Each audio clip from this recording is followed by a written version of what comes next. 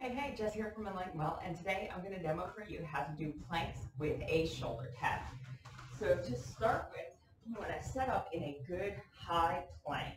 Now you can take this modified on the knees just by tapping your knees down, or you can stay up high in your high plank. And you're going to touch a shoulder, touch the other shoulder.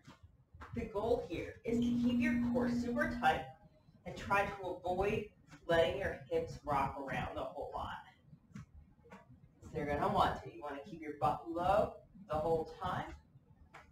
Your neck is in neutral, in alignment with the rest of your spine.